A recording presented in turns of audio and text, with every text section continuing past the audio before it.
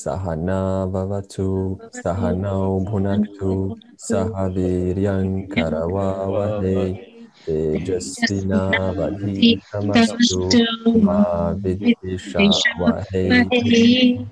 Om Shanti Shanti Shanti. So we were saying last week that the Pandavas' success was seen by Duryodhana. So Duryodhana saw that the Pandavas were successful in what they did, and despite them having basically nothing to start out with, they still used their resources to build something very successful from scratch. And what happened was Duryodhana, upon the full realization of this, of how popular they became, how quickly they became popular, he thought, how is this possible, right? So all of the attention was now going back onto the Pandavas. And so Duryodhana felt ignored, he felt abandoned. So this again triggered a lot of these insecurities inwards. And these insecurities is what we call, expresses itself in a form of very common, is jealousy. So Duryodhana experienced this, like, I am small, I am unworthy, and they're getting all of the attention, all of the success, and I'm not.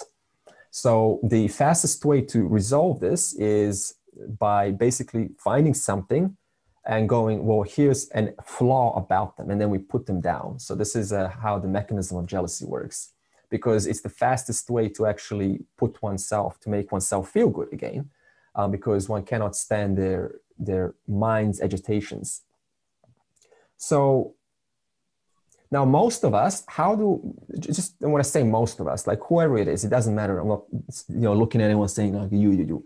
Just most of us generally, when we've experienced this insecurity or jealousy, the way we deal with it is we hold it inwards. In other words, we contain it within. And now this transforms into various psychological triggers. And then eventually we have to express it somewhere. And eventually it either gets expressed somewhere that is completely unrelated to the original event, but it's actually tied back, traced back to that jealousy that was withheld because of something else. So what we do is we hold it in. So this is at least one step better than what Duryodhana has done. So what Duryodhana done is he couldn't hold it in.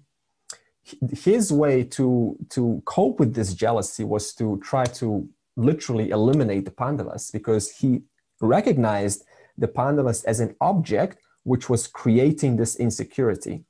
In other words, the jealousy causes the person to think that object, the existence of that object, is the very cause of my insecurity. But that insecurity actually has nothing to do with that object, because the moment that object is gone, some other object is going to trigger the same emotion. So Duryodhana made that mistake by thinking that it's out there. So he wanted to destroy that. This is very common in sports, like, two teams looking at each other from a World Cup. And if you've watched the World Cup, right, or any cricket in India, then what happens when one team scores? They celebrate. Now, how does the other team feel? Do they celebrate also? No. They feel like, oh no. That's like, oh no, not working. Maybe it's okay. We'll score soon enough. In other words, there's this unhappiness. In other words, they cannot contain it. And sometimes it comes out as criticism, like boo, So we find this critical phase or critical component in the other to put them down so that we can feel good. So this is the mechanism of jealousy. And it's very hard to eliminate, actually. It's much easier to speak about, but in real life, it's very intricate and comes out in a subtle fashion. And then we ask the question, what is jealousy? Because we want to get to know it. See, before I answer that, the question is, the question will now be, why are we speaking about this? What's the point? The answer is, just mentioning these psychological components that are in us in itself is enough to not fall for them anymore. So it's not about really just saying what to do and what not to do, but rather just acknowledging the presence of them. And through that acknowledgement, then you can catch yourself and say, I'm catching myself doing this. And then we stop ourselves. That's why we're mentioning these things out loud. So again, what is jealousy? We said it is inadequacy. In other words, I am not happy with the way that I am. I'm not happy about my physical, my mental, my life, my achievements, at least not happy if I contrast with someone else's achievements and their success and their knowledge and their way of speaking and their way of singing and their way of music, their way of art, their way of communicating, how many friends, today it's basically, if you look at the importance is attributed to how many followers you have on Facebook. Right? It's like, I've got 1 million followers. So it becomes a big deal. And as someone else is they got 1 million followers, they only got 20,000. So this again triggers that digital jealousy. So whether it's digital or physical, it's still jealousy either way. And in Sanskrit, this jealousy, there's a word for it. It is amarsha. Amarsha means intolerance. In other words, I am unwilling to tolerate another's rightfully deserved success. I'm unwilling to acknowledge that they took all of that hard work to become what they are, hard work to be in their rightfully deserved position. I'm unwilling to stop and actually even ask what made them be to where they are, and how can I get inspired by that? So we miss that step, and because we miss it, the natural emotion is, I'm not happy about them being up there and me being down here. So in other words, we miss the opportunity to grow when we buy into this jealousy. So this means that jealousy can be used as an incredible learning tool for development if it arises, and then we ask, what is it in me that is so insecure that it has to feel so small in contrast to this other and cannot even appreciate it? Knowing fully that there is actually no essential difference between me and them. They were given the same resources. I was given the same resources. We have the same air to breathe. We have the same water to drink. And yet I cannot accept their success. Now, the other component of jealousy is, if you notice, this is only jealousy presents itself in a field, in the same field. For example, an artist cannot be jealous of someone who sings well, or a singer cannot be jealous of a person who is great in soccer. It's usually in that same field, like 2 soccer teams, 2 artists, even 2 teachers. Even it even becomes a problem with, Swami cannot accept another Swami. So as I said, it's a very subtle and it's difficult to eliminate. And it's probably the last thing that a person eliminates in their life, because it comes out in so many small ways, but it has to be eliminated through like asking, well, what is it, what is it, how can I appreciate what they actually did? And how can I see them in the light to inspire me? So we have to engage in this self-inquiry to get this seed of jealousy out. And jealousy, as we also said, we can't stand it. So the fastest way, because why? Why can we not stand it? Because when there's jealousy, our minds are agitated. And when the mind is agitated, then the person resorts to a method to get rid of that agitation in the fastest way possible. This is called the path of least resistance. And what is the path of least resistance to eliminate mental agitation? Is it to go over and say, and talk to them and say, what made you where you are today? Because that's effort, isn't it?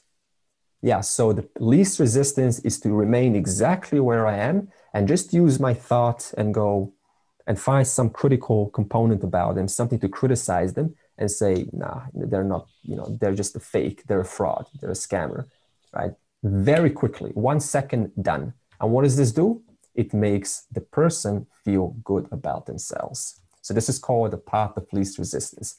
Doing actions only for my sake that is completely misaligned with reality. It has no basis in reality, so it becomes all about myself.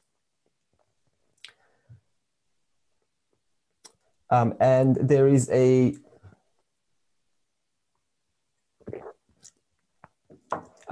person, Bharatrhari wrote it's just a person, He's like a Lao Tzu in Sanskrit. He wrote a 300 poems. It's called Shataka Traya. In other words, Traya means three, Shataka means 100. So 300 poems or 300 noble verses. In South India, it's called Subhashitam Trishati. In other words, 300 aphorisms.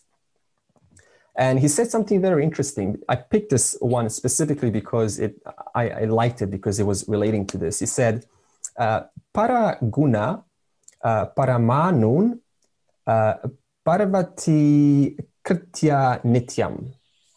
In other words, para guna, so big, para, what is para? Big. So big qualities.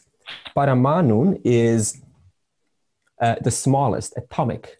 And then nityam, always, parvati kritya turns into a mountain. So a noble person always turns the smallest good qualities into as though looking through a magnifying glass and seeing a big mountain in them. Whereas what does a non-noble person do? He looks through a magnifying glass and turns unpleasant qualities as though looking through a magnifying glass and looks at a big mountain. So this is the difference between a noble person and an ignoble, or let's not even call him an ignoble person. We'll call him a person that is yet to become noble. In other words, a noble person is able to find and always, nityam, turns the smallest good qualities into as though looking at a mountain. Now, for those of you who have taken a tour, like Himalaya or something, do you find it possible to ignore a mountain? No. No, it is so in front of your face, you cannot not see the mountain. In other words, for a noble person, when a person looks at another, you find some quality about them.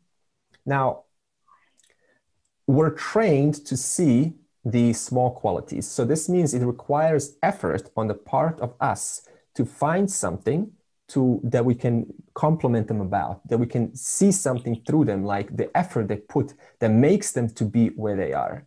So see, this is why I say it's very easy to talk about the vision of oneness, how there is no essential difference between Jiva, Jagat, and Ishvara. But it's a totally different story to actually, in real life, see this mithya world, this world of appearances, this world of apparent, into not different from Satyam. We said this before in the Gita, wherever there is mithya, that's exactly where there is Satyam. We cannot put mithya over there and say, I alone am Satyam, and because that's the case, I have the right to put mithya down. So it doesn't work like that. We need objective vision. And how to start with this objective vision?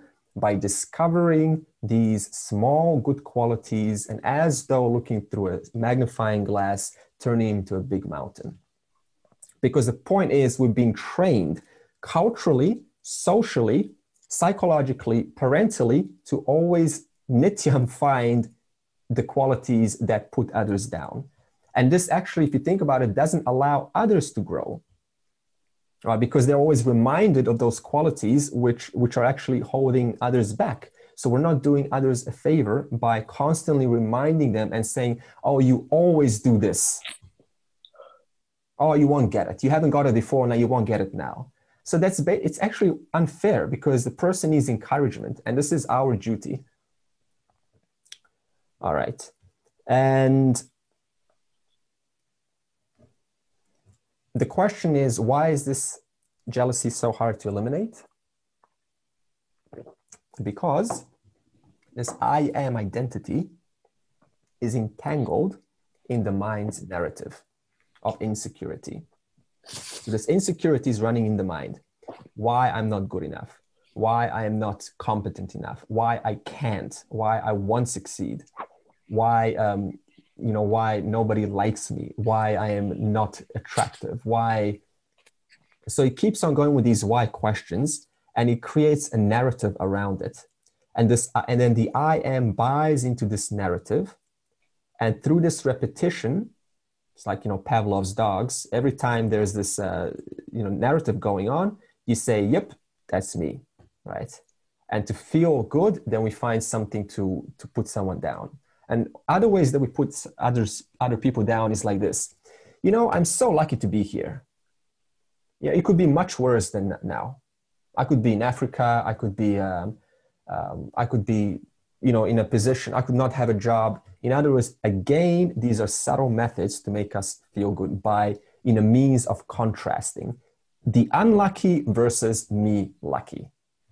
So in other words, what am I doing? I'm making myself feel good at the expense of, through my mind, reinforcing that narrative and putting others down, right? So in order to feel good, and to feel good implies what? The narrative is true. So this is how we trick ourselves, and we have to get out of this pattern, because it is that pattern which produces ongoing suffering in one way or the other. If not today, then tomorrow. If not tomorrow, then 10 years from now, right? Okay. Now, in Sanskrit, there's a word, I mentioned this before in the Gita, manushya. Manushya just means thinking being, okay? So when we say man, I'm not going to use the word man, because in English, the word man is being probably diluted as much as the word God has been. So I'm going to use manushya. Manushya means that being who has the capacity, and not only has it, but exercises that capacity to think. So therefore, to be considered a true manushya, a man, what does this mean? I use my capacity to think. But what does this jealousy do? It makes a conclusion and it puts a full stop. It doesn't think further after concluding that that's how it is. So therefore, a human being's responsibility lies in thinking before making a conclusion and then saying that's how it is. Because then life becomes about assumptions. It becomes about making these narratives and then saying that's the way it is, full stop. Whereas that is not what a manushya does. Manushya constantly keeps an open mind, inquiring into the nature of this reality. In other words, it keeps the mind active constantly. Okay. And manushya also is, because of this self-inquiry, is the one who resolves this self-inadequacy by constantly asking questions and looking into oneself. That is our duty. For example, I think Thomas said in last session or this 2 sessions before, this word of self-growth. So this is a perfect example where this self-growth comes into play now. So it's not just, as I said, Satyamit, it's all Mitya now. There is a level of self-growth, looking into ourselves. Why? Because samskaras keep coming, throwing these old conditions into our present now, and then we, feel compelled to play out this condition. So we have to stop it, we have to intercept it as it arises in response to the environmental trigger. That's our duty as a manushya. Okay. And so this means manushya has the capacity to admire other people's shining qualities.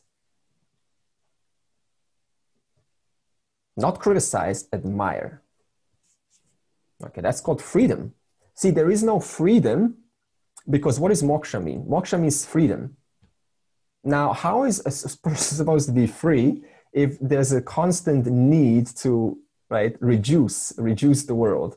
That's not freedom, that's bondage, right? So this means there is a stage before the full knowledge can take place, before the person can be truly free from these conditions. That requires lots and lots of work constantly.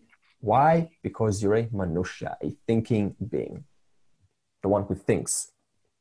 Now, the next question was, how do you handle if someone is jealous towards you?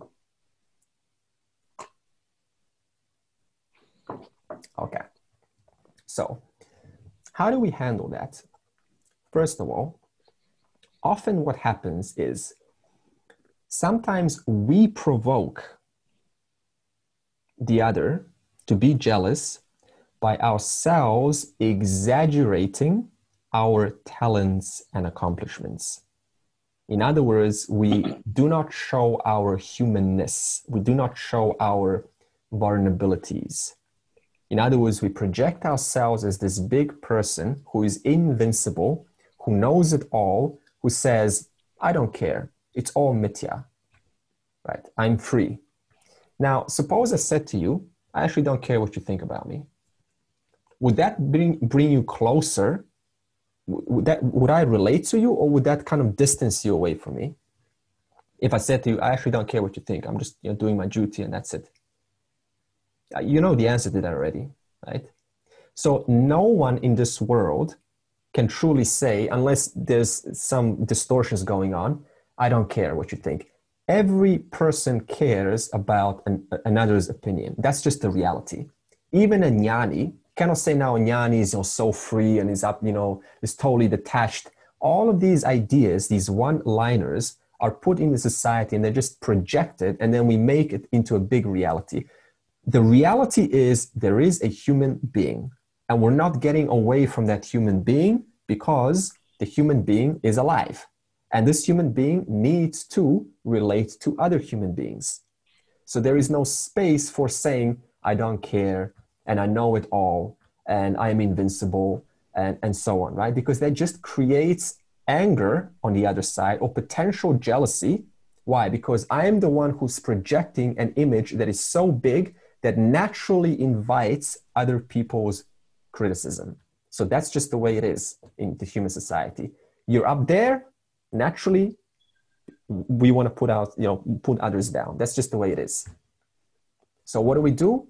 We don't project these ideas. We don't exaggerate our accomplishments. In other words, we share our vulnerabilities. Even in the statistics, there's a lot of studies done about this. We like those who share their weaknesses, who share their vulnerabilities. We actually like those people because this is totally contrary to what most of us have been taught. Show your bright side, show how successful you are, show how clever you are, be word for word perfect. Just, express the Sanskrit from beginning to the end and give people an impression how good of a speaker you are.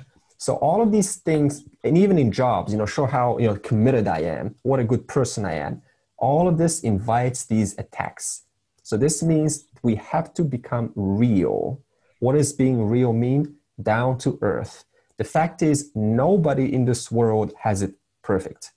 No one is, see, even the avatars in our Vedic scriptures, are they portrayed as someone who's sitting there constantly smiling, completely without any problems? Are they?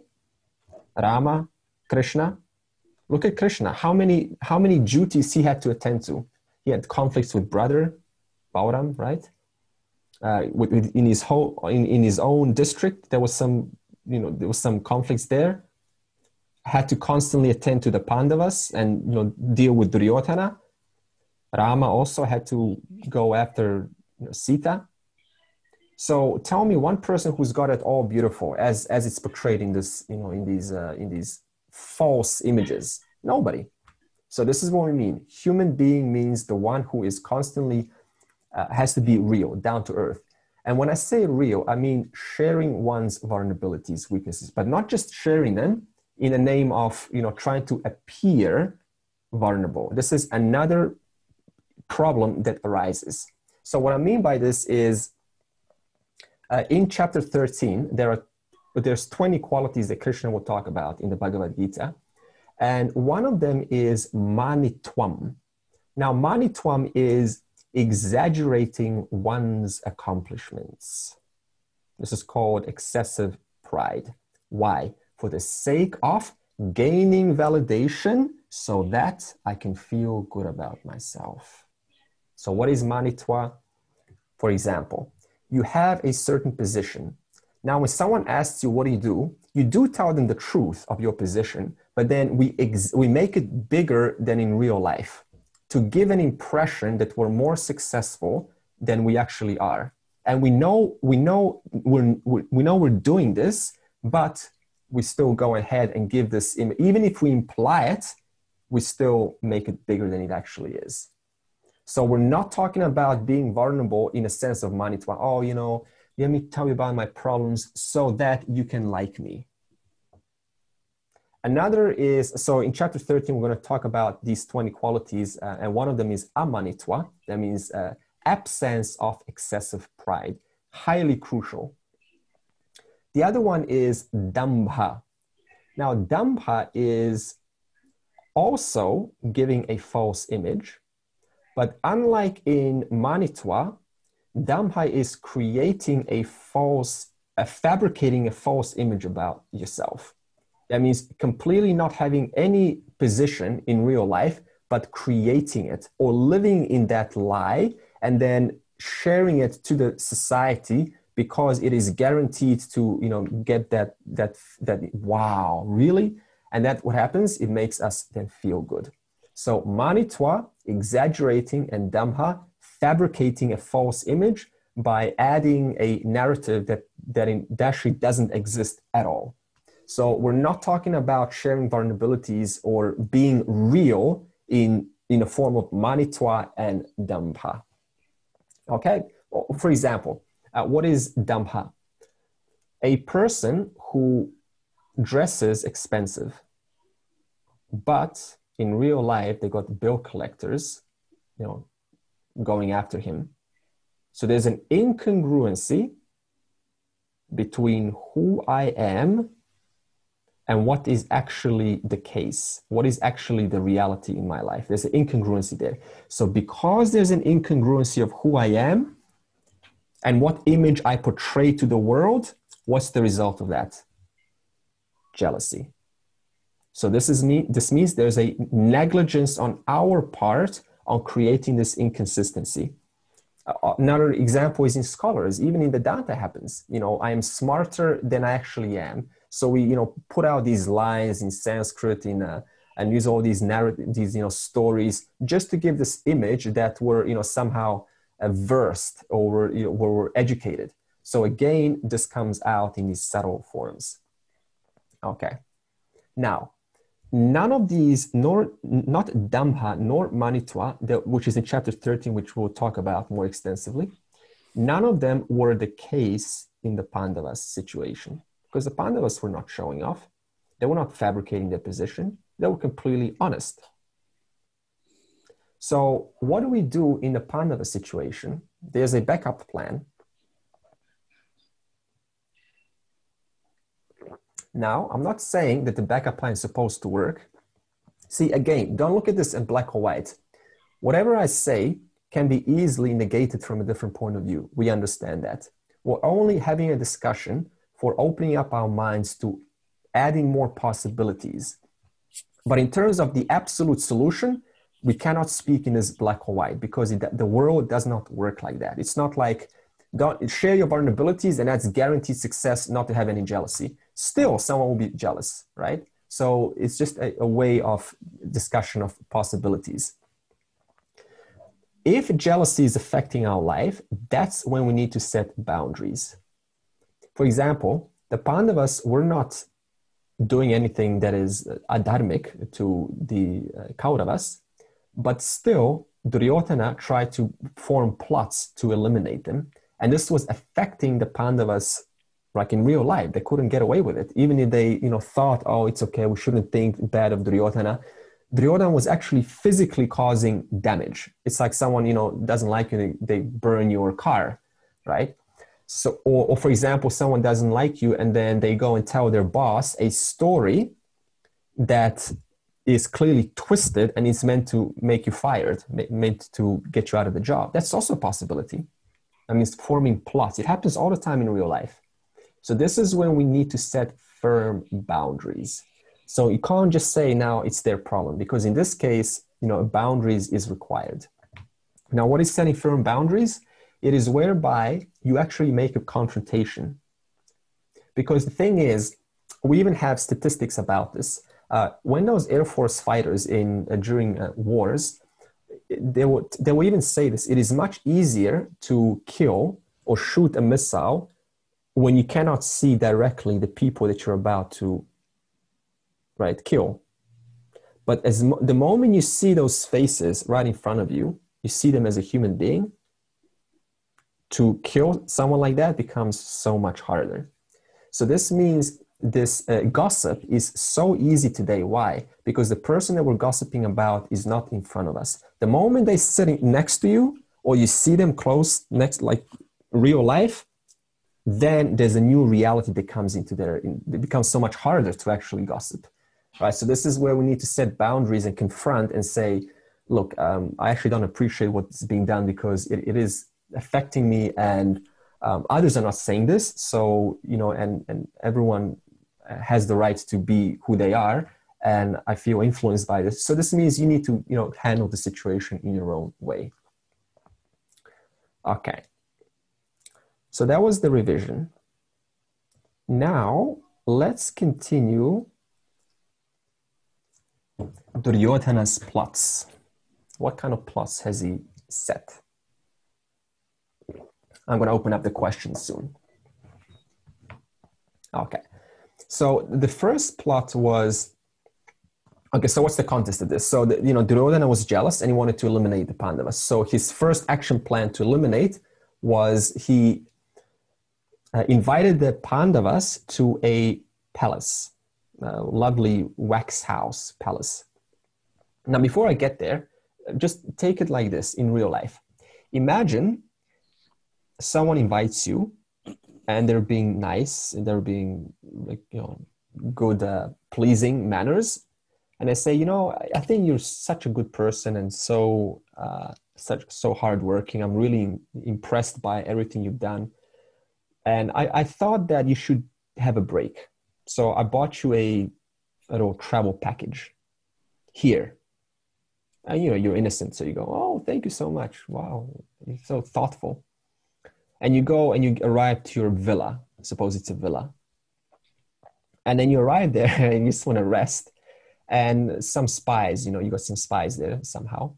Maybe they're called Vidur spies. They tell you, hey, this guy who just told you about this place, he's about to set this on fire. So you now know exactly that it's that person who gave you that ticket. And what do? You go, okay, what should I do? What should I do? I'm just going to leave the villa, but I'm not going to tell them or her. I'm going to keep my mouth shut. I'm not going to confront them. So this was an attempted murder, right? And you decide to keep your mouth shut. Now, does this sound normal to you?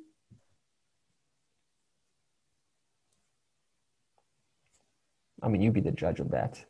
So this is what happened with the Pandavas. In other words, they found out that the wax house was about to be burned down through his Vidur spies.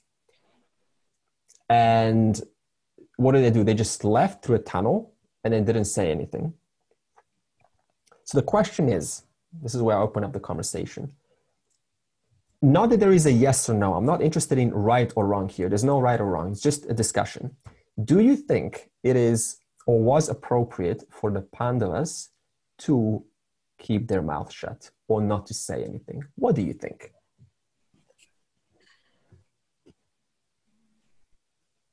Andre, can I go? Yes, please. So in my mind, this part of the story to me was, this was a shift in the way of thinking for the Pandavas. I think my interpretation was that they realized that the way things have been going cannot continue. And there will eventually have to be some kind of either conflict or some serious way of changing how you're going to deal with Duryodhana.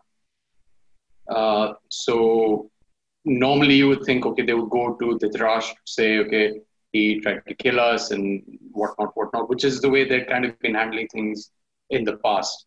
But I think there was a recognition within Yudhishthira that, okay, that can't continue anymore.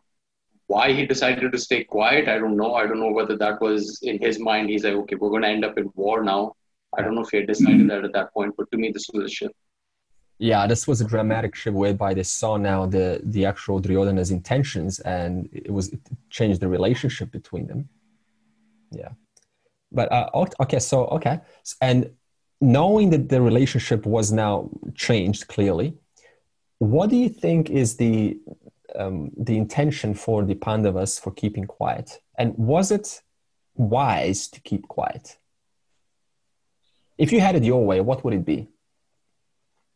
I think it was the right decision by the Pandavas to stay quiet for that during that time, okay. Because whenever we choose to fight, we should know what is the right timing.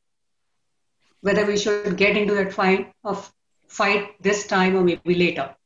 During that situation, when Duryodhana made that plot of killing them, it was not just that wax house. He had the plan that even if they survive in that wax house, he will kill them, anyhow, and just tell to the world that they got killed in that fire. Okay. So there was okay. So your argument is that there is a time to confront them. Absolutely, and the danger was not over. Yeah. Duryodhan was sure that he has to kill them anyhow, either in the wax house, or even if they survive out of the wax house, he would kill them, outside. And during that situation, a lot of people were with Duryodhan. For example, Karna, Yeah. Shakuni, and because he was the king and son of the king, a lot of other people were also with him. He had the power during that time. Okay. Okay. So therefore, it was right, on the part of the Pandavas to stay quiet at that time because they did not have any army. They did not have any backing from any other kingdom during that time. Yeah. Okay. Good point. So survival was the best strategy during that time. Okay, good point. Actually, now I see what you mean. So, so there is an aspect of timing. They didn't have the right resources to take on the situation successfully, so they thought they should put it maybe aside for a while until they have the right resources. Okay. Right. Martik, please. Yeah, actually, I agree with Ninaji. Like they just wanted to postpone the war, I guess, because they knew that this will end up in a war. And they didn't want to fight. So They used to be silent. okay, all right. Anyone else? Andre? Yes. Well, the Pandavas should have approached Duryodhana and asked him why his intention was, why the intention of burning the palace down. Yeah. He should have approached, not start a war, but approached him and make some inquiries. I think that would have been a wiser, sort of like a more practical way of resolving the problem. Okay. I mean, it doesn't mean he has to approach him harshly or anything like that. He should have just asked him, why did you want to burn us alive? He denied it. So even if he denies it, obviously Duryodhana is going to walk away feeling very bad and guilty about it. Yeah. And that he can't get away with it because he has approached him. So I think approaching event like that is a must. You can't just forget it and walk away from it. Okay. Because it's quite severe crime. Okay. David? Not me. No? This David or that David? No, you. Yourself. Yes. I think sometimes it's to let someone know that they've done something, but indirectly. Just say, I'm just thinking of an example of someone was gossiping about my hat to a colleague and they didn't like my hat. And then just later on, I'm talking to them and then I'll say, oh, how do you like my hat? So I don't actually confront them directly. And like they knew that they did the wrong thing. Once Duryodhana found them alive, okay, he obviously knew that they knew. Yeah. Okay. Yeah. Yeah. Okay. I understand. So it's more of a softer, more a subtle approach to handling the situation. Yeah. Yeah. Okay. That's a creative way of thinking about it. Okay. Anyone else? I will agree with Meena. I think the Pandavas have to be very strategic at this point. As she said, I mean, they don't have the resources and they do have to have some time to plan. Yeah. They have to attack him. By negotiating with him, I don't think so, knowing Duryodhana, after so many other experiences, that there will be any feasible outcome, a good outcome from the negotiation. Yeah. So I think the Pandavas must have decided maybe this is the possible way to approach. Okay, see, this is why conversation is so good, because everyone has a lovely input, and the reality is there's no right or wrong answer here. It's just really about engaging our minds. So I do appreciate this input. Anyone else before I give you my input? I would, okay. No, sorry. Madhu, you go. Go ahead. No, go ahead. Go ahead. Rock, paper, I'll just say something quickly. Just that I agree with everything that has been said so far. And because I don't know the story, actually, it would be good to know whether they did confront them just to discuss the issue first before the war, because it feels like this would be a good time to just have that happen, at least for now. Okay. Yeah. So it's reinforcing in a different approach to what we said. Yeah. Good, Kelsey. I would just like to say that this is going in a different time era. It's not today's world. And at that time, their lives were in danger. Yeah. And they needed to protect themselves. And that would have been foremost in their mind at that time. You can't try and negotiate with someone at a time when your life is at risk. And they needed to make their escape. Yeah. So what Madhu is saying is there's also that time aspect of applying this into what will be done today, not necessarily back then. So we have to, again, bring it down to earth. And, so the times themselves change. Good. So Madhu's thinking now time-wise, and she's bringing an important aspect of today versus then. So this is why the Mahabharata is not a story about back then, 5,000 years ago. It is an open discussion that is always valid in whatever yuga you talk about. Okay. Now, my input is this.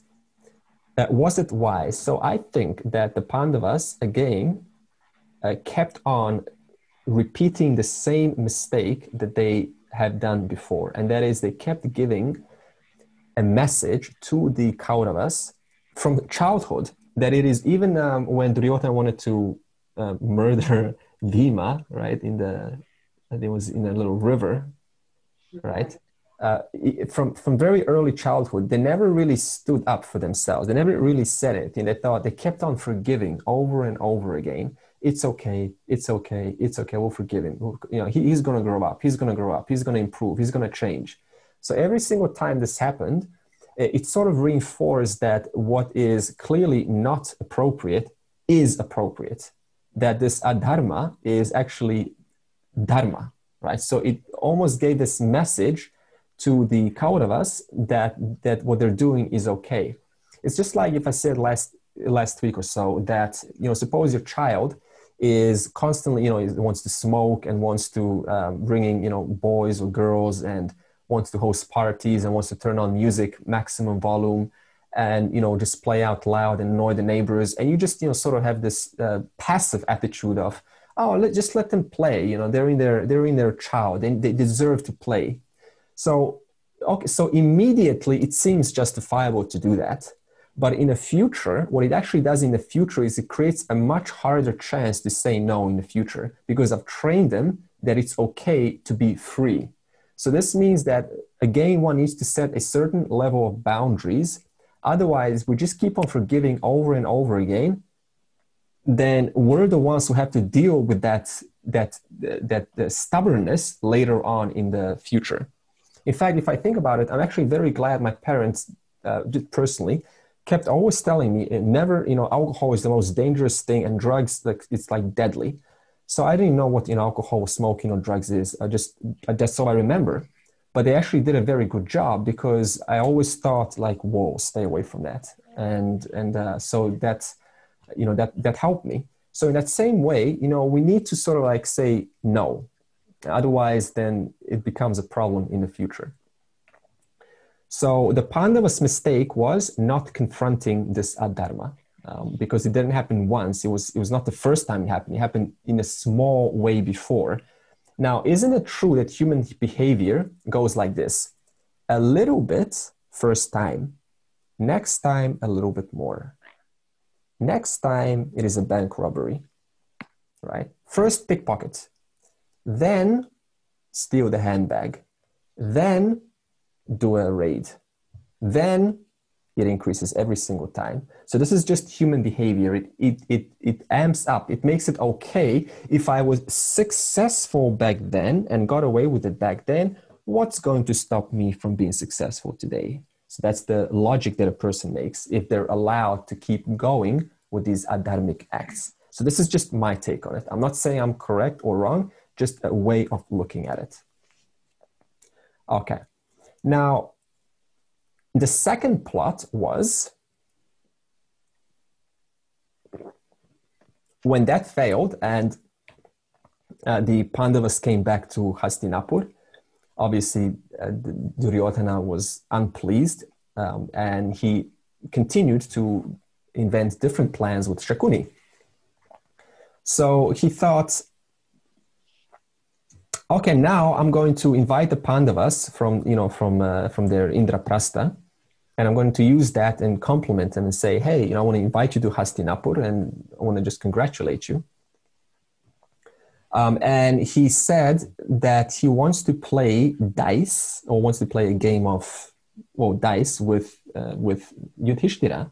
Now Yudhishthira was a king, right? And in those times, it was a tradition that a king couldn't refuse once invited to a game of dice, because if you refuse, it would basically compromises your valor. Like, hey, I can play with you, why not? So when the Yudhishthira finally arrived, now before he arrived, it was already advised that Yudhishthira should not play, even by Bhishma himself, right? So again, what is this saying? We keep on getting these markers from the society, from wise people, from those who have knowledge, from those who have clarity, but we keep ignoring them because we cannot accept their word. We want to stay in our own narrative. And that narrative overrides the words of those who clearly have this knowledge. And this causes our own continuity of mistakes. So this is what happened with Yudhishthira. He kept on getting no, don't. But he said, no, I'm going to play anyway. So when finally Yudhishthira sat down in the royal court where Bhima, Dronacharya, Vidur, and who else was there?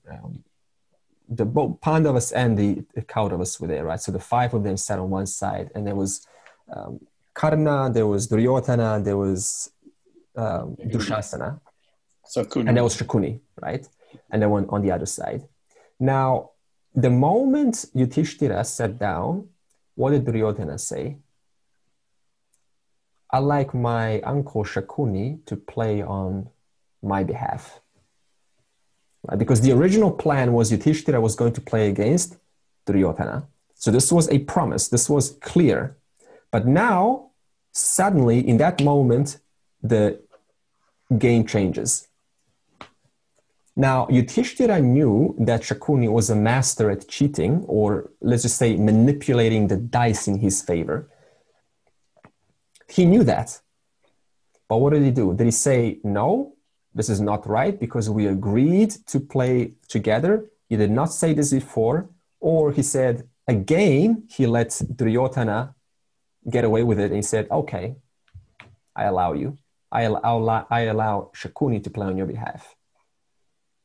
He allowed Shakuni to play on Duryodhana's behalf. In other words, why? Because he kept on giving license. He couldn't say no before to Duryodhana. So this trained Yudhishthira also to keep on saying yes, yes, yes. In other words, Yudhishthira in this case is you could say, a case of a people pleaser. He wanted to please Duryodhana. Now, what is a people pleaser? What is someone who wants to please people?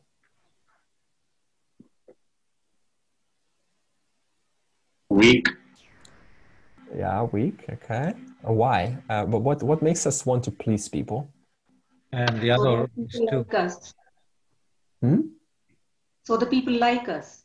Yeah, so they like us. Yeah. So okay. And why would we want others to like us? And the other is to win favors. To win favors, yeah. Others can like us. Makes us feel good.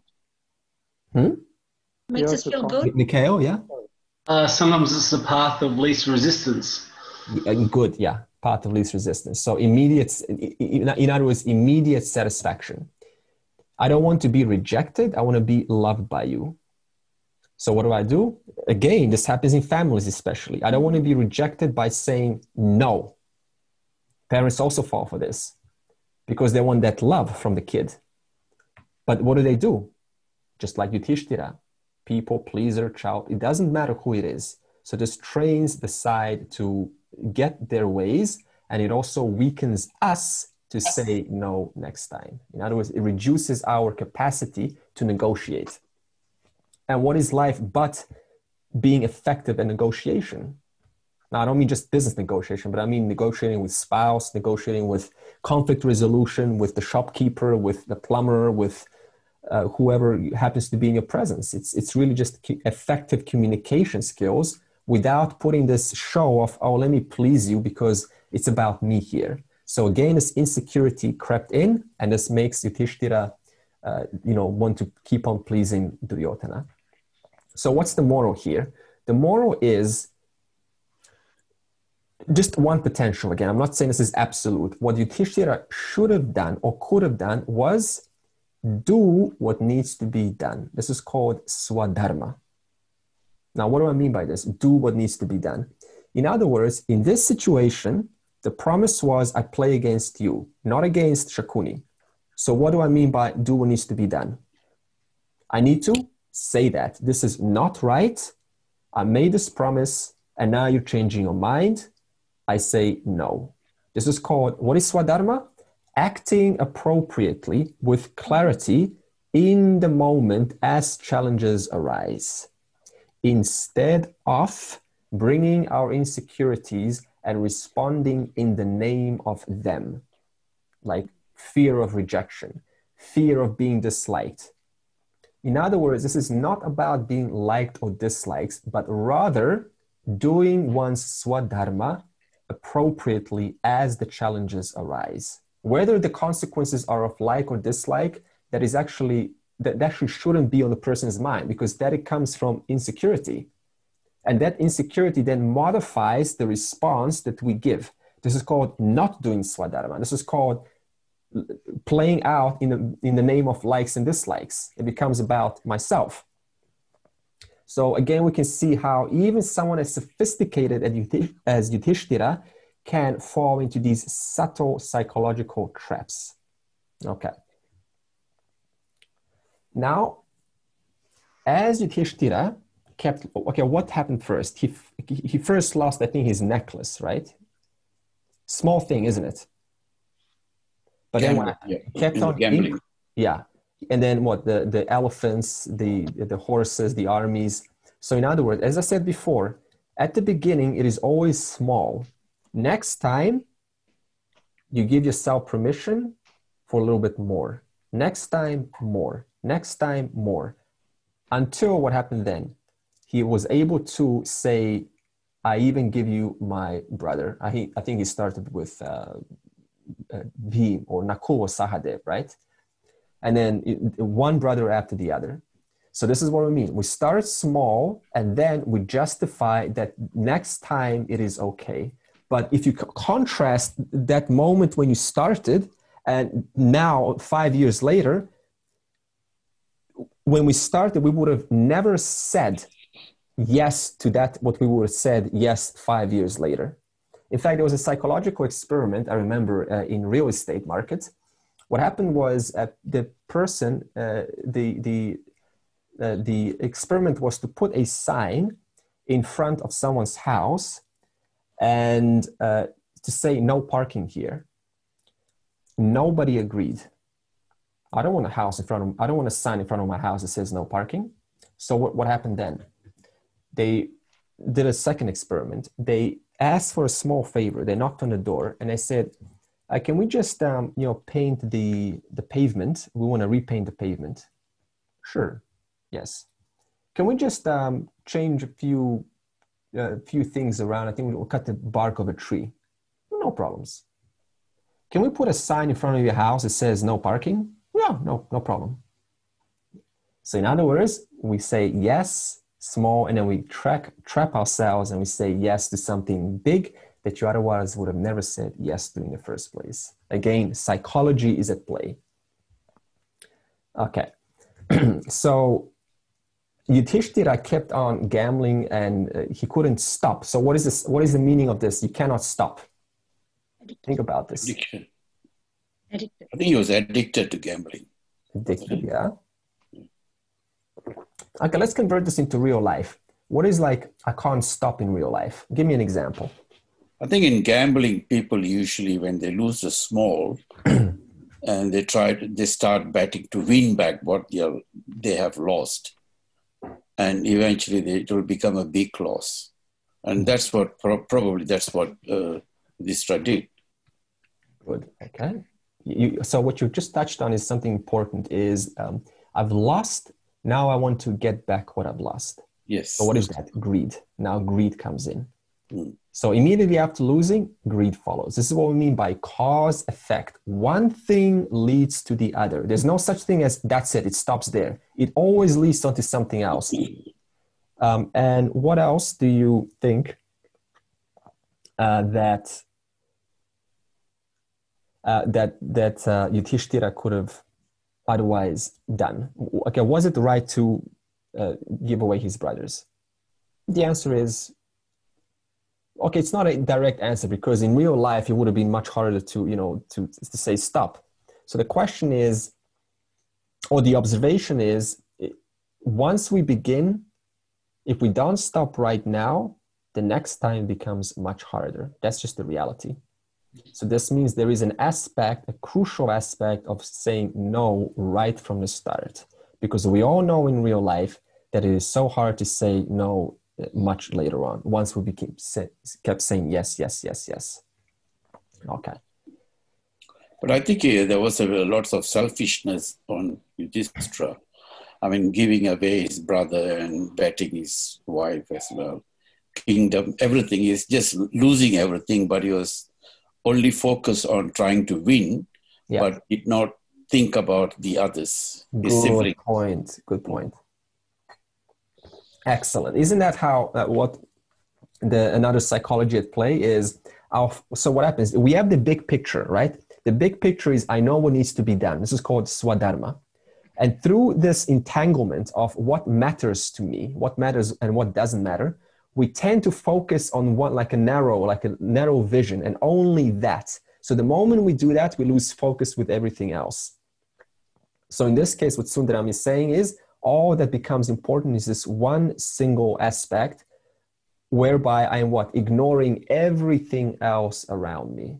So this is where this aspect of keeping the big vision is crucial, because the moment we lose the big picture of yesterday, today, and tomorrow, how today's actions are making difference tomorrow, that is as good as taking this whole big vision and then just going through one single mirror, and that's all I see. This is called subjectivity. Is this similar to what his father did, Pandu did, being negligent and not mindful? Yeah. Okay. I'm gonna bring Pandu right now for destiny because it's an important discussion and how negligence and destiny come together. Okay. So eventually, Draupadi was also staked.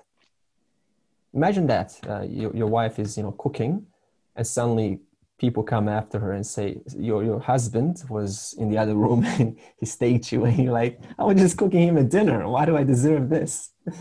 Now, the important point is, did Draupadi, remember what I said last week, did Draupadi just say, oh, Yudhishthira is my master, he leads, the man leads, I'm just going to surrender and I'm just going to do whatever he told me? Is that what she did? No. No. Or what did she do? She refused it. She was able to think for Yudhishthira. She used her own buddhi to assess the situation and think for herself. This is why we say there's no such thing as man or woman, only man or only woman lead. It's both. Both need to be involved.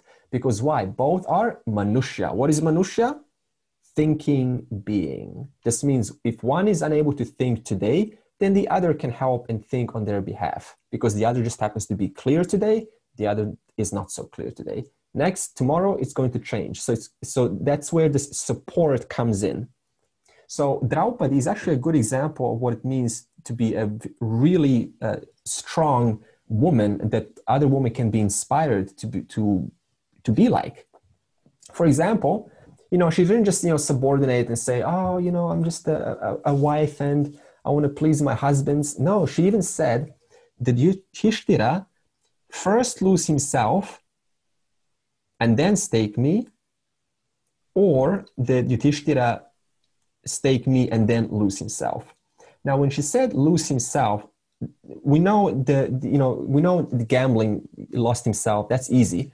But what does she really mean when she said lose himself? Lose himself. Go back lost to the his dictionary. spine. Yeah.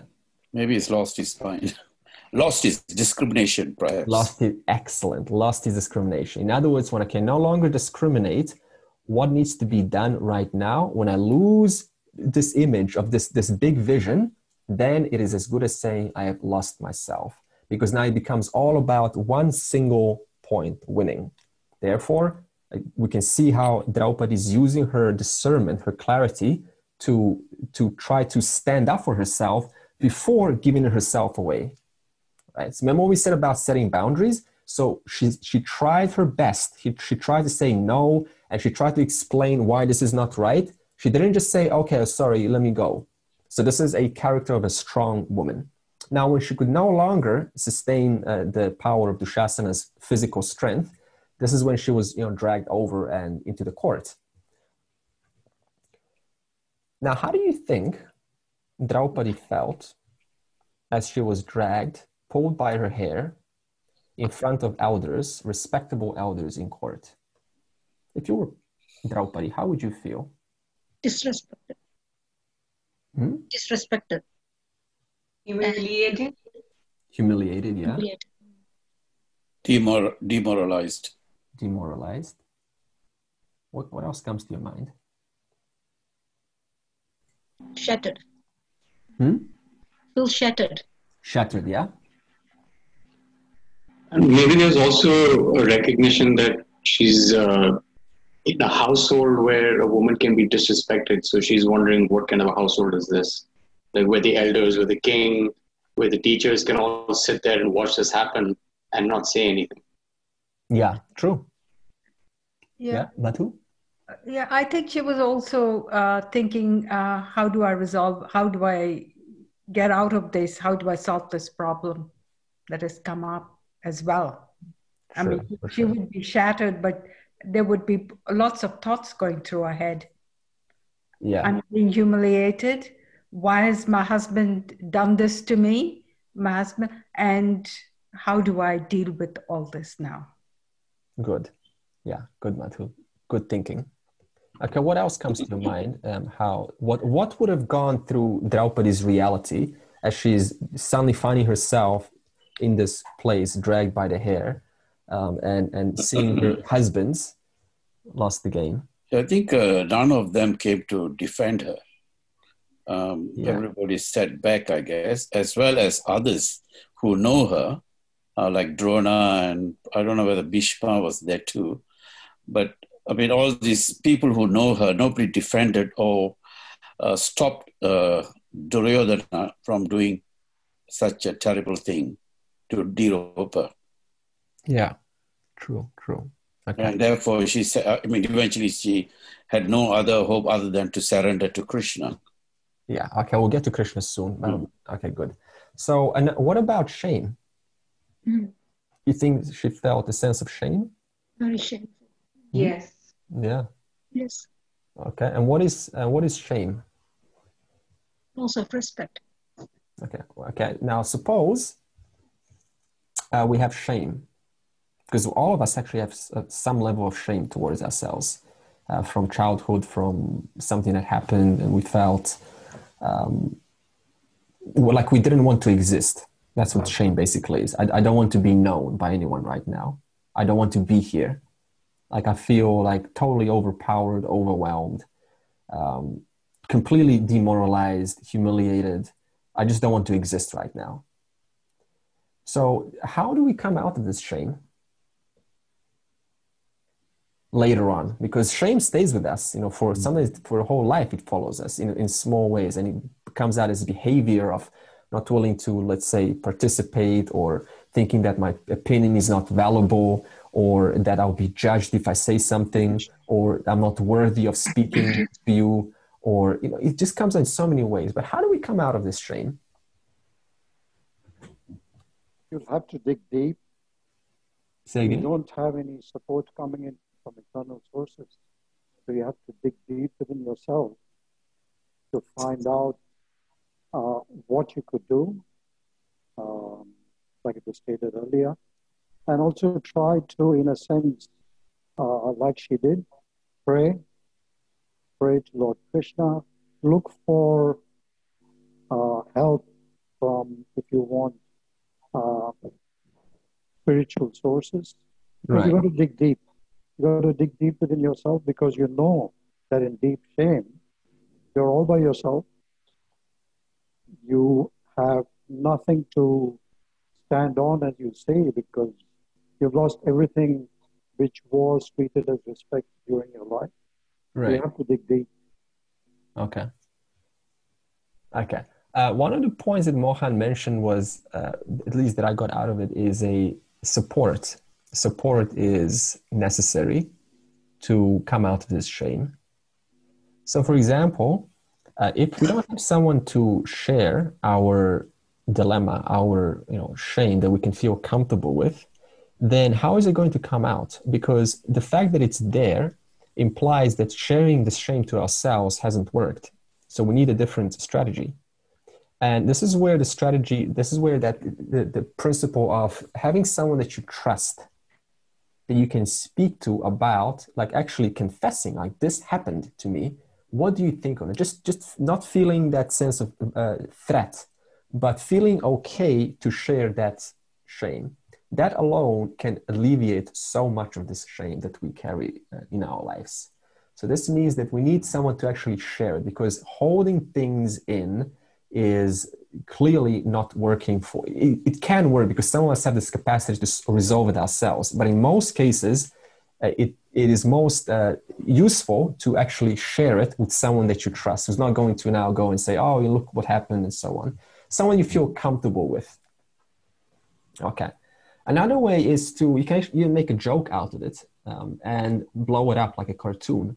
And this is actually quite effective, because it's actually used in NLP, neuro-linguistic programming. Is you take an event in your life that sort of haunts you, and it keeps on coming back, and it embarrasses us. And we take that event and we turn it into a cartoon. And then we put some Bugs Bunny there, put some funny characters, funny faces, and you just kind of play it back and forth, and make like funny sounds, turn it into something that is lot more humorous. So these are just some of the ways that we can deal with our own internal processes of these emotions. One, to share it, and two, to make it lighter, because shame is a load. It's a heavy load. So we can make that load lighter by turning into something that's humorous, going, funny. So you make that funny story, that funny narrative in your mind. You probably know how to. Okay. I just wanted to say something. Yes, please, George. Hi, my name is George. And this just reminded me of Byron Katie, who became famous by her work. And one of the steps in the work by Byron Katie is to turn it around, the sentence. Like if I have the sentence, I feel vulnerable because I don't want to speak because I don't want to appear stupid, then she says, turn it around and make the sentence the opposite. For example, I'm happy to make myself appear stupid by saying something. Okay. And that works sometimes as well. Brilliant. Yeah, you can make a sentence and then maybe change the words around and replace them with different words and see how that sounds. That's a good idea. Yeah, it's a pretty good work because you focus on what you're afraid of. And then you turn it around by saying, I'm happy to appear as stupid or whatever it is. Wow. George, yeah, I reckon that's a really great point, because I think when you're in the position that she is, you're incredibly vulnerable. You feel very lonely, fearful, those fears of being judged and embarrassed. And to almost get to a point where you own that and have the courage to turn it around and say, you know what, this has happened to me. I am where I am, but it's not going to impact me. Bring it on, sort of thing. And, whether you turn the humour into it and just say, it's water off a duck's back, but sort of own and understand and just be comfortable with it. Yeah, good, Dave. Yeah. So we're bringing some light into it because, we carry this and we take it so seriously. The whole life becomes about, I'm so, I've gone through this and gone through that and I'm unfortunate. So we'll just bring some lightness into it, but make it a little bit, humorous. And it's not it's like, so what? And do a little cartoonish, become a child like that. All right. So Andre, what I was thinking about shame is, there are two main causes that brings us shame. The one is, when someone else disrespects us and, make us feel small, then we feel the shame or we feel ashamed of ourselves. I think in that situation, we should set boundaries with the person, who is attempting this. Or if this is really of that nature that could be punished, it should be punished too. The second category of shame is where, we do something wrong. We commit a sin, right? Yeah. And then we feel ashamed of ourselves. What did I do? This is something I should not be doing. I think in that case, and that brings us, that brings a feeling of guilt, feeling of inferiority in us. Yeah. In that case, we should repent and we should correct ourselves. I think that should solve the problem. True. So we should make a self-correction and not just feel a victim of our own negligence. Right. Good, Mina. Good point. Okay, I want to bring now a much bigger topic, and that is in this scene also, there is a tendency to say that Draupadi's disrobing was destiny. This was meant to happen to her, and she had no choice. In other words, there's a statement that destiny is fixed. So this statement, destiny is fixed, is deeply fixed in the society. So let's talk about this. Okay. For example, let's go back to Pandu. Many variables contributed to Pandu killing the sage. Many variables. What I mean by many variables, that means many intervening circumstances. For example, perhaps Pandu was walking and he stubbed his toe on a metal nail that fell out of a merchant's bag 200 years ago, and therefore this pain contributed to Pandu walking slower and arriving at the time when the sage and his wife just happened to be in the stream collecting water for 30 seconds. 200 years ago, a nail was dropped. Pandu happened to stub his toe over that. That changed or modified his walking speed. Because it did so, he arrived slower, he arrived earlier, at the time when the sage and his wife happened to be collecting water for 30 seconds. If he walked just 0.5 kilometers faster, he would have not caught them. He would have not gotten or heard the sage or the wife. That could have happened. Maybe rain fell recently, and because it fell, it made the ground softer. Therefore, it was harder to walk on. And because it was harder, it caused Pandu to think what other path can I take because this ground is too soft? Therefore, again, Pandu's trajectory on the basis of the rain causing the ground to be soft was changed, and he just happened to encounter the sage on that new path that he took. That could have been the case. Perhaps the sight of a tiger that Pandu has encountered, or at least thought he saw, caused a little bit of fear in him. And this fear contributed to lesser focus in Pandu's mind, which caused him to not be so sharp as he otherwise could have been, therefore mistaking the sage and his wife for an animal. That also could have happened. So what am I saying here? I'm giving these examples. It doesn't matter what examples you use. You can keep on going with your own. But I'm just saying how thousands and thousands of variables, seemingly completely unconnected, contributed to this very circumstance where Pandu has met his so-called destiny to be killing the sage and the wife. So the distorted version of destiny goes something like this. This is our common version of destiny. The Pandu and the sage situation was prescripted. It was already written. It was supposed to happen. So Pandu was meant to shoot the arrow, and that very sage and that very wife were supposed to die specifically on that day by his arrow. So this is a black or white thinking. It didn't require any thinking. It just sort of said, yep, Pandu and the sage and wife met. They were meant to meet on that day, and that's just the way it happened. That's called destiny. So in other words, it takes all of this minutia out, takes away this thinking being out of the situation. Path of least resistance. It's the easiest way to explain what has happened. All you do is just brush it off as it's meant to happen. But we don't bring in thousands of variables like these intervening causes that have what does intervening causes mean? That means intermediary, those things that came in between that we don't even give attention to. We ignore out of our own negligence. And because of our own negligence, we ignore it. The easiest way to justify what has happened right now is just to say, this was meant to be.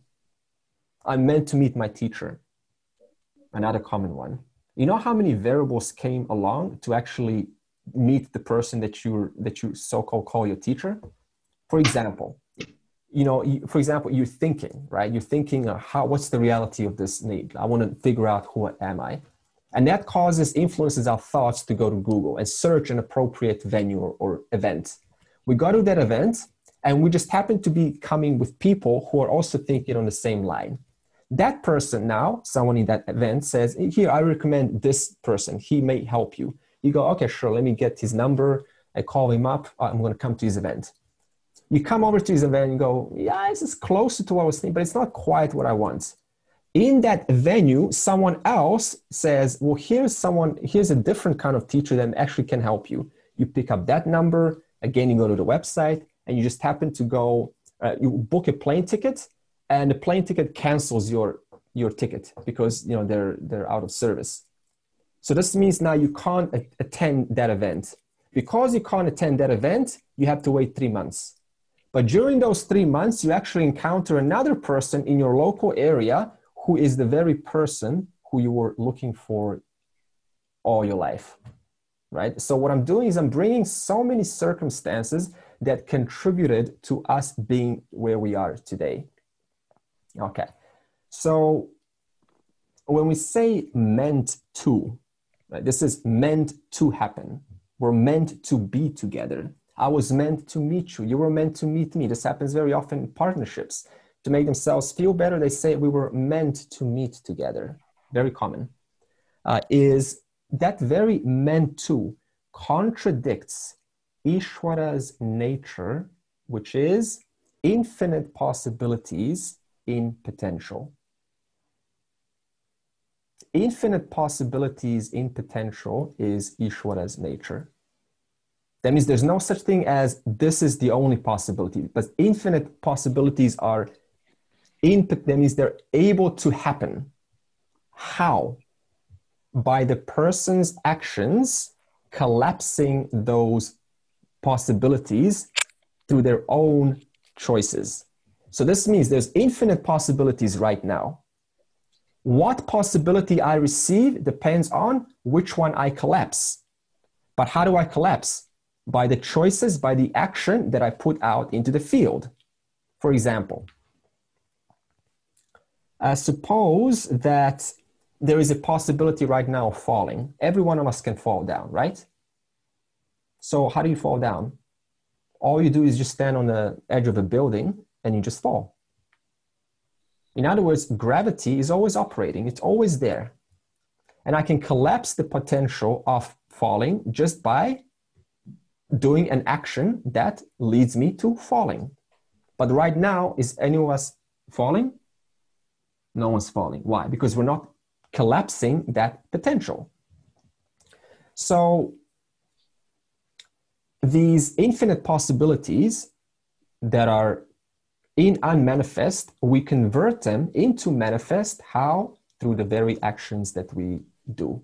And depending on which actions we do, it either leads to success, that means progression, or regression. Okay, so in other words, we collapse through our own choices. But not only we, also the environment contributes to collapsing those choices for us. For example, I used that example of the 4 cops last week. And see, even if you're careful, all you want, right? You're doing your duty, you're driving the car very carefully, it doesn't matter because someone can still crash into you. So what does this mean? Not only do we collapse possibilities, but the environment also contributes to collapsing possibilities, thus causing us to be where we are today. So it's not only us, it's also the environment. And these two characteristics, these two components are always in full effect, creating every single day to be exactly what it is today. Now, I'll give you some more examples. Suppose that you know the law of biology. Suppose you say, okay, I want to know the law of biology. Now, what is the law of biology? By nourishing the body, what are you going to do? You're going to keep healthy. If you violate that law of biology, that means you collapse the possibility of not being in line with the law of biology of the body. What happens to the body? The immune system suffers. So this means the possibility of the immune system suffering is possible right now. But are we collapsing it? No. Why not? Because we are eating, we are keeping healthy, we're keeping fit. If we stop doing those actions, then we receive in accordance with those actions. And that is a weaker immune system. Okay. So what I'm showing is how not only, again, are we involved, but also the environment is contributing to our very results to where we are today. So now let's refine this destiny just a little bit. I'm not going to say let's correct it because refine word opens up possibilities for you to think further. We can say that I am here, or you are here, it doesn't matter I or you. We are here because of infinite causes and effects. And those causes and effects, some of them were contributed by me, some of them were contributed by the environment. That's just the reality. It's not only you that are causing your life to be where it is, it's also the world that's causing life to be where it is. For example, right now, suppose that there's an explosion in a factory and it contaminates the air. It means what? I have to breathe that air. But have I collapsed that potential? Was I involved? No. So this means where we are today is not all, however, now, so there's pollution in the air, right? But I can still make a modification. I can now put a gas mask on. So not only is the possibility collapsed by the environment, But it still gives me a choice now to continue collapsing these possibilities by what I do afterwards. That means I can now go out and expose myself and then get sick, or I can close the windows and keep safe. So these possibilities are being collapsed constantly, which is what we call this destiny. So this destiny is not only consisting of immediate causes, which I will explain when it gets to Draupadi, but also intermediary causes. What is intermediary causes? Those causes that come in between, which seems like we didn't take any part in. And it's true, we didn't take any part in the factory exploding. You were just doing your work like a happy person, but that still happened. Okay. Now,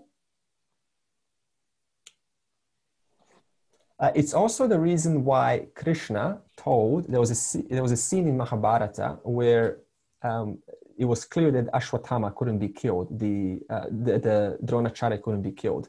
So the strategy was that Krishna suggested to Arjuna that Ashwatthama had to be announced that he was dead, because that was the only way to cause Dronacharya to put down his bow. So after some disagreement, Krishna said, because Arjuna didn't want to lie, he thought, I need to be honest here. I can't lie that Ashwatthama is dead when he's not dead. So what did Krishna say?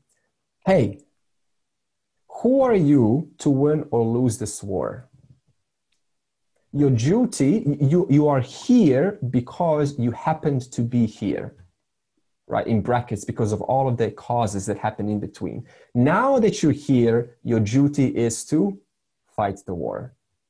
In other words, Krishna is not saying you're here because you're meant to be, it's your destiny or it's your fate. But because of the intermediary causes and immediate causes that took place, you, Arjuna, happen to be in this situation right now. Just like I could be now in this house with the toxic air outside. So what did now Krishna say? Who are you to now judge what has happened? Your duty is now to act accordingly. This is called swadharma.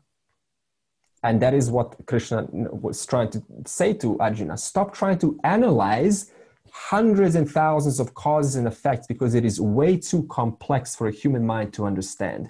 All that we can understand is when we align ourselves with these laws, like gravity, like biology, like electricity, like physics, then we can take advantage of that alignment and therefore live a successful life. For example, if I violate the law of gravity, then I get hurt. So this means it pays us to understand these laws, and then after understanding, to live in line with them. That's what creates a successful life. Now, what creates suffering? What creates suffering is not knowing about these laws. Suppose now, I don't care about gravity, it's all this mumbo jumbo. COVID is a conspiracy, it doesn't exist. So I just keep on exposing myself, and then eventually I catch disease and I die. In other words, I'm out of alignment with these laws, with science, with data, and because I violated, I then collapse the potential or the possibility of suffering.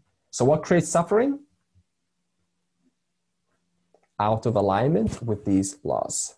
Right? So our actions, therefore, follow this out of alignment. Okay, now, another statement is death is predetermined. Okay, I'll call this a distorted statement. And I'll take a recent example here in Blackburn.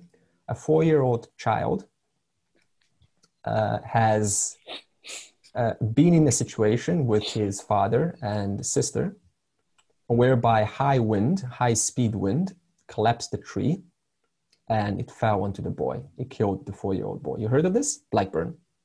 Yeah. Happened right here. I even heard the ambulance very near me.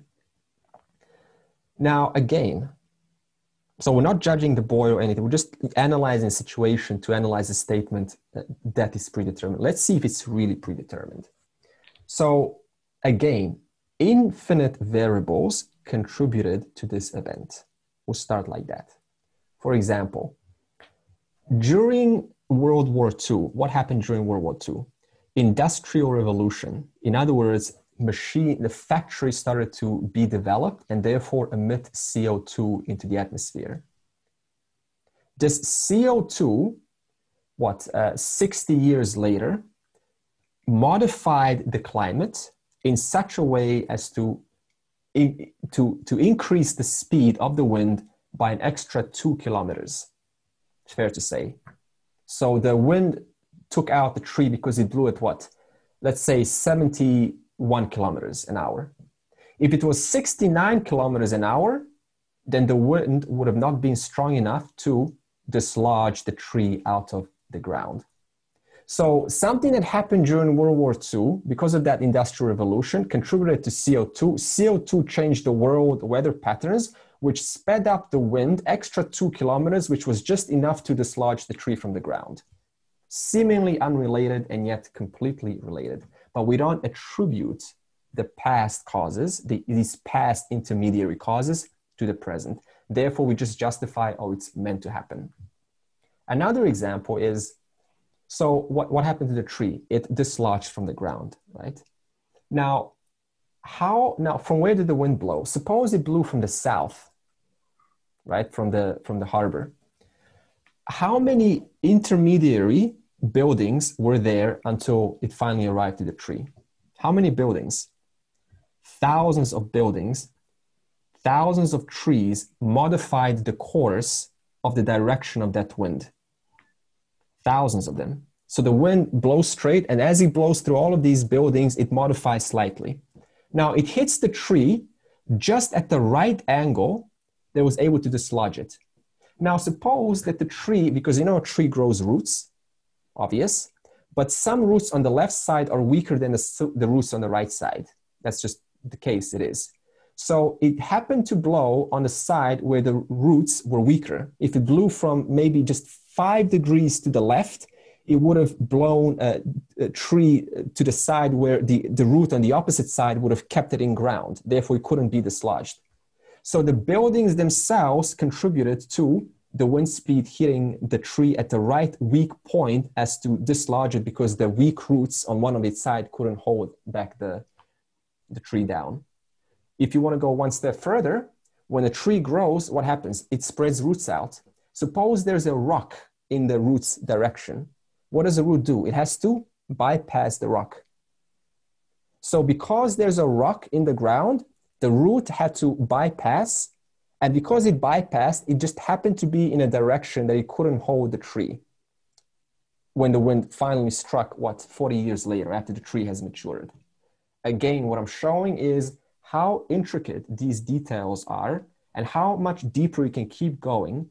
And on the basis of this, we say, despite all of this, we say what? It is all meant to be. No way. So in other words, all of these intervening and immediate causes have contributed to this event taking place. For all you know, you can even say that if the father, because the father later on said, regretted, I should have not went out. If he had a stomach ache yesterday, then he would have not made that choice to go out today. That also would have contributed. So again, so many variables are going on and we do not understand them. All we have to understand is this world is nothing but cause effect. One thing leads to the other. Whether we understand this cause effect, it doesn't matter because it's way beyond our minds to understand. But the point is, it is in full operation, this cause effect reality. Now, I want to bring this into the case of Draupadi, and this will happen next week. So what I'm going to do is next week, I will show us how Draupadi, what is this destiny in relation to Draupadi? Was it her destiny to be disrobed, and why is she in that position? And then I want to ask the question, was it justified that nobody in court stopped Draupadi's disrobing? What is the meaning that only Krishna was able to save Draupadi? And how, and then I want to get into the Indraprastha. How did the Pandavas cope during their exile in the forest, and about this coping method? How do we in life cope? And I'm going to tie it into the coping method of the Pandavas. Okay, so lots of discussion and lots of questions. Okay. Open up conversation a little bit. If any comments. Andre, I just wanted to make one quick comment on what you were talking about, the cause and effect and the variables. There's actually a name for this phenomenon. It's called the butterfly effect, in case anybody's interested on reading. Yeah, that's an English term. Good, you reminded me. Butterfly effect. You heard? You heard, guys? Butterfly. Means butterflies flying. But is there something to do with the cause and effect, the law of karma?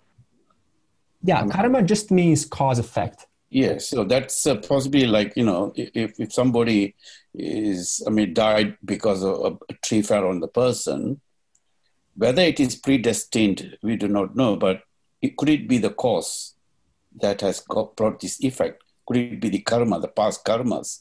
Yeah, okay. So this is why I want to bring Draupadi, past life, also into this cause effect. And I also want to bring in DNA, because your DNA, your genetics also influence what happens to the body. Because if the 23 chromosomes, for example, are coming from the mother who happen to have a medical condition, then that DNA is also going to contribute to what you call destiny of your own body. So we have to also include the genetics, but also past life. Andre, in relation to that tree story that you just said just then. Yeah. Now, I never heard about that story, and I feel compassion towards them. But when an accident like that happens, councils tend to get involved, and they say, "Well, listen, we better do I forget the word, root cause analysis." Yeah, all the trees in that particular area or whatever, let's do an analysis of them, so it doesn't happen again, so that this, won't happen again. So therefore, are they preventing, I forget the guy's name, Makatu, karma towards... Yeah. Karma towards, are they stopping karma, or that's also too part of the, story. Yeah. Okay. So all they're doing is they're just responding to an effect. So they're creating new causes in response to what has happened.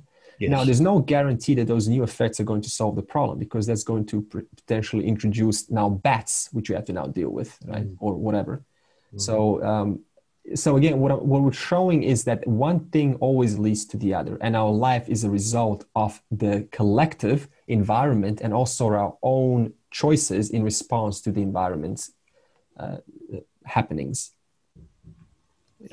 So and not only that, but the more important part is it doesn't stop there, because now you say, okay, so what do I do with this? The point is not to just say, oh, I'm here, I'm a victim to what's happening to my circumstances. Well, that's what I was aiming at. Right, but there's an action that requires to be done to keep us moving forward. For example, Arjuna was in that situation of having to now kill his dear ones on the other side. But what did Krishna say? You can't just now, feel remorseful and go to Himalayas and, it's not going to solve the problem. You're confronted with what is happening right now. Deal with it. Yeah. The problem is we take it personally. Yep. And then we put a narrative around it. And then we say, well, why is this happening to me? I'm so unlucky, right? And so what I want to bring up next week is, yes, there is a level of control that we have, but also in response to the environment, what that brings us, we also don't have that much control as we would like to have. So it's not just one or the other, it's both. Yes, Dave. Yeah, Andre, just I've always had a bit of an issue with this concept of, predetermined destiny. And it sort of feels like the more I'm learning through, your teachings and others, that it feels like that's sort of like a concept created by the ego, and that the ego almost has this inherent sense of it's Jiva's own self-importance, and that there's a lot of cause and effect that does happen, but sort of almost having to get the ego to acknowledge and accept that things happen that are good and bad through an infinite number of potential cause and effects that happen. And these things can happen to me as part of that process, which may be a result of past actions. But, you know, this jiva, we're like in one life, and it's like, well, that happened, that's really bad luck. But, you know, your vasanas and your tendencies sort of carry forward and sort of continue on in this path. It almost has this, this predetermined destiny of a jiva's life. I sort of grapple with that. It sort of feels like you're more important than, you know, Ishwara and the rest of what is. And you're like a victim, because see, even if we say, you know, we're meant to be together, then that's actually subtle pride. That's saying, you know, I am luckier than everyone else. You know, this is meant to be. This is meant to be. So obviously, I'm so lucky that I'm here, and others are not where I'm at. So again, it's bringing that subtle importance of the path of least resistance, trying to feel good about oneself by by defining their situation as it's predetermined, right? I am loved. I am loved by the grand creator. Therefore, it is meant to be, right? So yes, there is a reality in that, that jiva giving reality to one's position.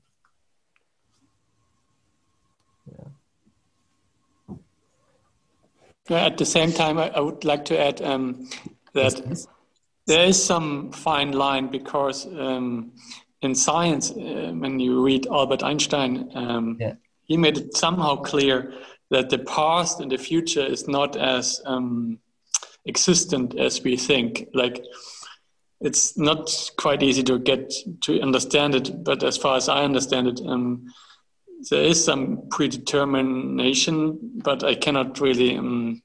Sure. We're not denying that there is a predetermined cause-effect relationship. As I said, the environment will, you know, for example, if there's a meteor coming towards the Earth, that just happened because of so many things that happened before then. You know, a planet exploded and two meteors collided, and one of them happened to be in the trajectory of the Earth. So from that sense, that's predetermined. But we have to change this word of predetermined. You have to understand, what do you mean when you say predetermined? What I'm trying to explain is there is an intermediary and there is an immediate cause. And this needs to be addressed before we say the word destiny or fate. Otherwise, we're defining into a black or white mode. And that is not what this is about, because Manushya thinks. Andre, can you just clarify this for me? I just recently read a book, Predictions, by Sylvia Brown, and it was written and published in 2008. Yeah. And we are in 2020. In the book is written, 2008 is written, that 2020 there will be a virus called coronavirus. Now, how is that non-fact? It's that many years ago. And it's going to happen. And it also said when it's happening. Last October. Sure. So and for example, continue. So for example, what is that? You know, a sensitive mind, a mind that's clear, can tap into, without going to the big details, two partners. I remember seeing you once on the plane when Dave woke up, and you were sleeping. Dave. You were sleeping, and Dave woke up, and you just woke up. And I was blown away. How did you even know that? Remember that? Okay. I guess so Rani was sleeping. I was sitting next to her on the plane. And Dave was doing some laptop, watching something. And Dave woke up. No, he didn't. Dave stood up. And Rani woke up. Like she knew his presence was a calling for her. And I was like, how do you even know that? Oh, yeah, I remember now, yes. I still remember that to this day. It was so clear. Yeah. Now, see, this is what we mean. Now, we can expand this capacity, not only to know about our own partners, but we can also call it tapping into the macrocosmic causal body. Now, this macrocosmic causal body is nothing but infinite potential, as I explained already, in unmanifest that is yet to manifest, right? Now, it's going to manifest one way or the other. However, it manifests exactly as was determined or as was supposed to happen. Why? Because there's constantly intermediary causes contributing, and there's also immediate causes. However, in some cases, when those intermediary and immediate causes are not strong enough to offset that which is about to happen, then that trajectory continues as prophesied originally. Therefore, some things in prophecies get fulfilled and some things don't. Because why? From the macro, from the much bigger picture, you're not going to change the trajectory of a meteor coming towards the Earth. In that case, if you prophesize that the meteor is going to come in 20 years, that is going to happen, right? Because we're not involved. We're not doing anything to the meteor to offset it. But in terms of Earth, it gets a lot more complicated because we are constantly modifying each other's results, right? So therefore, the prophecies on Earth are sometimes do come true and sometimes don't come true on the basis of our interception of these possibilities that we are ourselves collapsing through our choices. Hey, Rani, did the book say when this corona will end? Sorry, in the prediction book, yes, it'll fade away. It says it'll fade away by next year. It'll fade away. It'll fade away this year, end of the year, but it'll continue fading away. There will still be viruses around, but it won't be as effective. Well, I mean, so that's a hope for all of us. And wasn't it coming back in 2030? It's coming back in 10 years' time. It's repeating again. The same coronavirus. Okay. According to this book, not according to me. I can pause the classes in the right time next time, be more effective in management of our classes. Okay. May I ask one last question? Sorry. Yes. Today, Andre. So would that mean that some karmas don't plan out maybe as to the extent that they should? Yeah. Just, it does? Okay. Yeah, true. So some karmas do not. That's why you can go to a tarot card reader and they say you're going to get married. Now you walk out and you trip yourself, you break your head and you end up in a hospital. Because of that, you're not going to meet your lover. So now you're not going to get married. You might meet it in the hospital. Or you might meet it in the hospital. So what I mean is, and not only did you slip because, okay, why did you slip? Because some irresponsible child left a banana peel on the floor, right? So we had no control over that. So this is what I mean. Intermediary causes are constantly modifying that which is, quote, prophesized. So we cannot rely on these prophecies because too many variables are intercepting. But what happens if you fall in love with the doctor that's doing the surgery on you? Yeah, in that case, see, now we're going to justify and go, oh, that person who prophesied was correct. This was supposed to happen. But you actually don't know whether this is a new cause as a result of the banana peel, or, it's not related to the tarot card at all. Right? So again, what I'm saying is our tendency is to create I'm going to use this chat, a final destination or a final conclusion to everything that happens to us. The point is we don't know, because I'm going to talk about next week, the only entity that knows all is Ishvara, with all knowledge, all power. And we're going to talk about Ishvara next week, and Draupadi's disrobing, and the past causes of past life. Okay. Sarve bhavantu sukinaha, sarve santu niramayaha, sarve bhadrani pashyantu.